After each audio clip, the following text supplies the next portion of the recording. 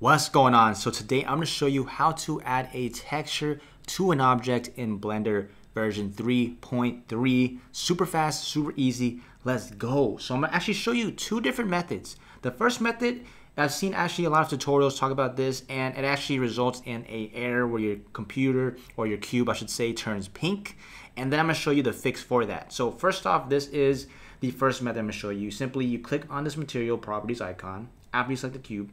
Go to your base color, this yellow dot, select it, go to image texture, and then you just simply open this and add in the image, right? So let me just show you what happens when you do this. So I just selected my image. Now, if you notice right away, it just turned pink already. So if I go to the rendered view, you can see it's pink, the terrible pinkness that I don't want to see.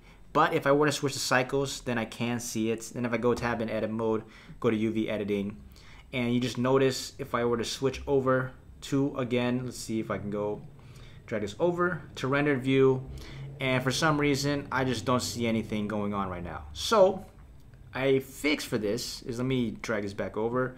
You click right there and just drag it out, and then instead of using this, I'm going to exit off of this image, back on the materials property, go back to object mode by the way.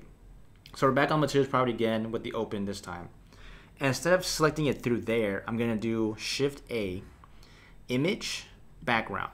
Select the image again. So now you can see I have this image of this eye. If it's distorted or whatever, you can do Option R if you're on Windows, or Alt R, and then on Mac, and then pretty much you can type like GX, move it over a little bit, out click, select it again, just press H, you can hide it. It really doesn't matter because as long as we have it actually uploaded, then we'll be fine. And then I can click on my cube now. Instead of clicking open, you select this little down arrow, and now you can see that it shows the official file versus changing it to this UDIM one. So now if I select this, now you can see the eye is there. And if we were to switch to Eevee, it's also showing an Eevee. And if I were to go over here, and let me just drag this over. And in order to do that, if you're not sure, you basically wait till it says plus, like that plus logo, and then drag. Then I can scroll on the top and then click on this option, UV editor.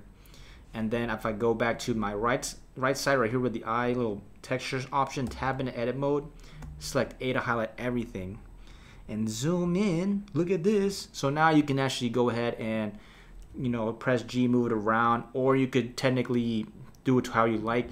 I personally was trying to have it to where the eye was the literal entire thing, so I just press S to scale it, and then basically like move it like this.